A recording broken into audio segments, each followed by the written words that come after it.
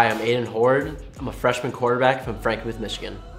Yeah, the quarterback room here is amazing. Obviously, I had to step into a pretty big role last year, but Jake Billets helped me out tremendously. He was an older guy who had still some college experience, and we both grew together, and we were going to keep learning and growing together throughout the next season. Yeah, this offseason was very big for us, especially learning a new system. All the guys have really adapted very well, and we're continuing to grow every single day.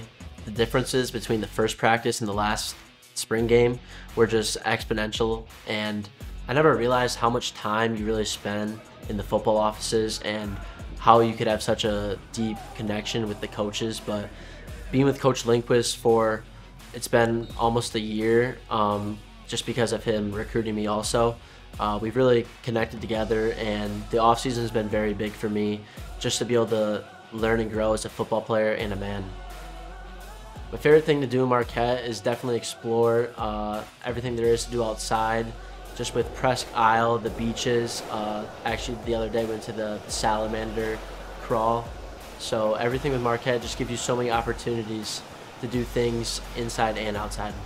Yeah, I never really was a big outdoors guy myself, but a lot of people do it up here, and they do it up here because it's absolutely beautiful. I mean, once you get to go see one scene, you kind of want to go see the next, and it's just amazing that you can really call this place home.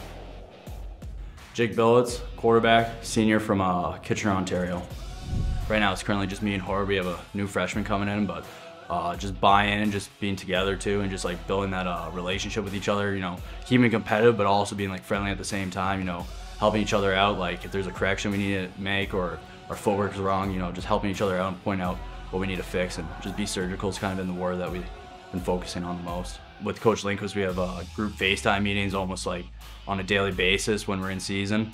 Coach Rich, we have leadership council, you know, they have an open office policy, so whenever you need to have a question, you can answer, you know, talk to them about whatever, football or non-football related. So yeah, it's been great, and a lot of guys have really started to buy in and started to trust the coaching staff, which is very good.